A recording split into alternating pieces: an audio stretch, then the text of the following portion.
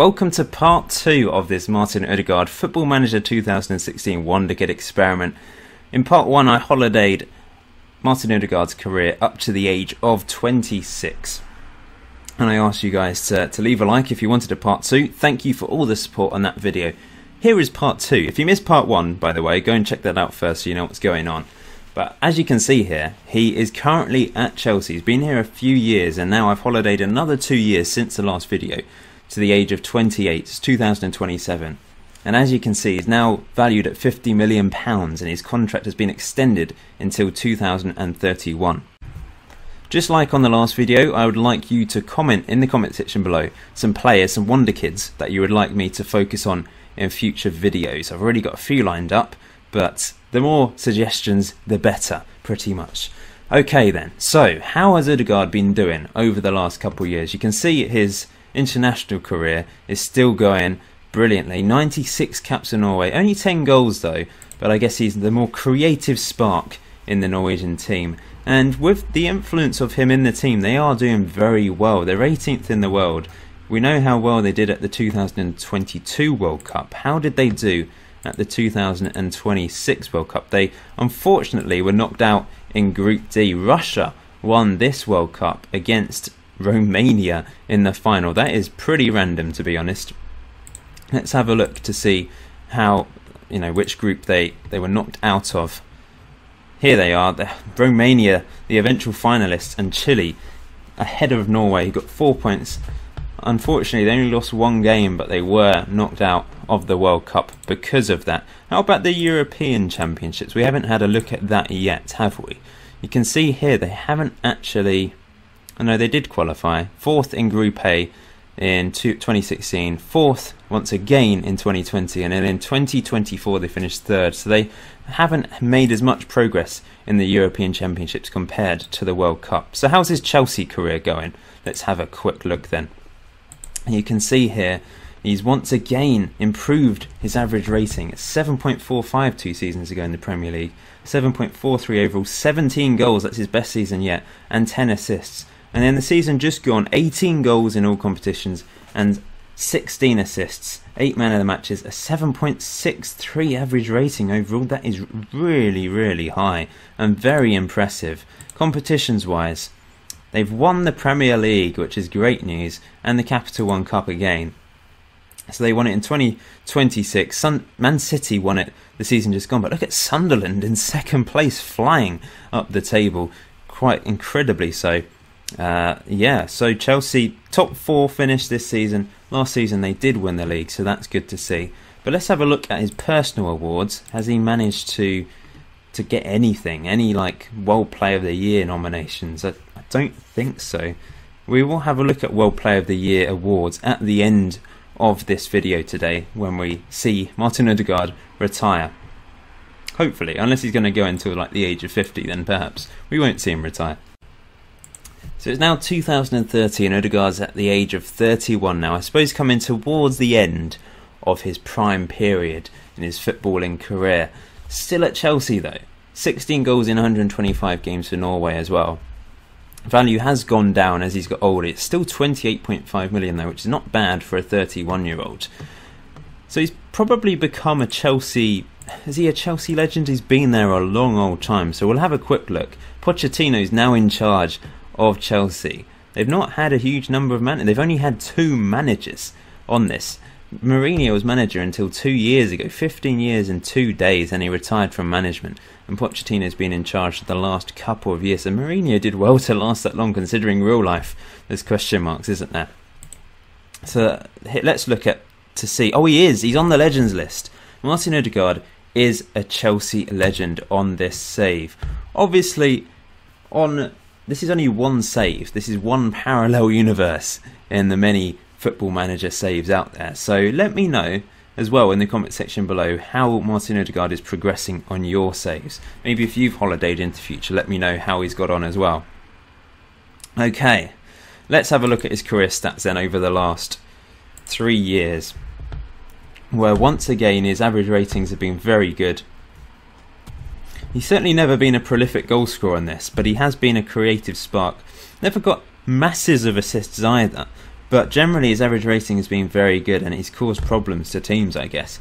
This year though, 16 goals, 13 assists, that's one of his better years, a 7.49 average rating overall as well, so that is pretty good indeed. Achievements wise, competitions, let's see what they have won. So they've managed to win the Premier League a couple of times, they've continued to win the Community Shield as well, and they've won the Euro Cup this year. So he's never played in a he's never won a Champions League final anyway whilst playing, but like I said in the last video, he did get those 2 Champions League medals despite the fact that he wasn't playing. Anyway, they managed to beat Bayern Munich in the Euro Cup final. That's strange, you'd expect it to be a Champions League final. A lot of those winners there you'd expect to be Champions League winners, to be honest. This is the Champions League. Chelsea won it those 2 times a few years ago, but since then they haven't managed to get through to a final.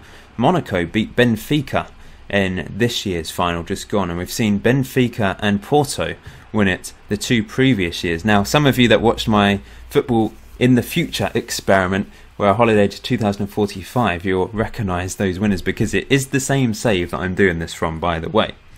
I will also be releasing some of the save files some point soon, by the way, and so every 5 years or so. I know a few people are interested in that. So he's finally been shortlisted for the World Golden Ball. Let's see how he's managed to, if he's actually managed to feature. He didn't this year, and I don't think he's featured at all, if I'm honest.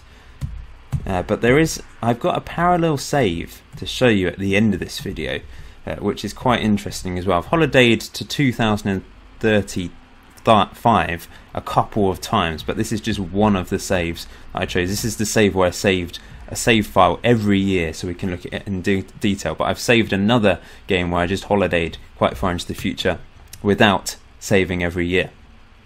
So let's have a look at, well, Player of the Year. Has he managed to feature on this at all? I don't think he has, and I suppose now he's got to the age of 31 he's a bit less likely to feature, although quite often on Football Manager you see 35, 36 year olds winning the award. It's now 2033, Ødegaard's 34 years old and he's still at Chelsea. I think he's retired from international duty, by the way, because his caps haven't gone up. He's finished on 125 caps and 16 goals. Yes, he retired 4 years ago actually from international duty. I do tend to see a lot of players that end up getting 100 caps very soon. They seem to retire before they're 30, and that's what happened with Ødegaard as well, retiring in 2029. Still a really good player looking at him, despite the fact he's 34 now. He is a phenomenal player, and I don't know when he's going to retire, but he's been at Chelsea so many years now. Would have been quite interesting to see him move somewhere else. But here we go, he's become a Chelsea legend, so you Chelsea fans out there, maybe one day this will happen. Probably unlikely, but we'll see. Anyway, in the last 3 years then, he's continued to play very well. Look at those average ratings once again. And 3 years ago, managed to get 17 goals in all competitions.